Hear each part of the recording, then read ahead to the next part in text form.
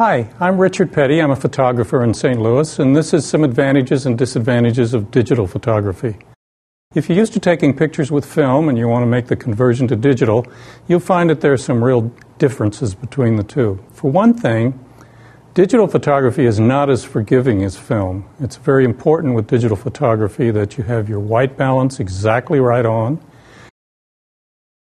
and that you have your exposure exactly right on.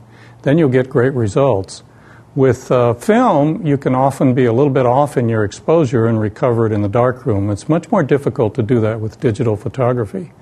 But one of the great advantages of digital photography is you can take one of the aspects of your exposure, which is the speed of the sensor, which was actually called film speed in the days of film photography, and you can change that picture to picture.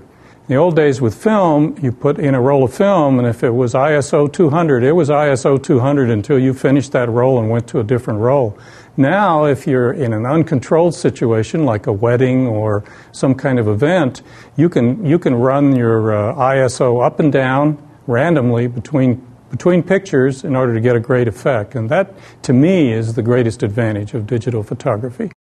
The other advantage is you can see what you get right away.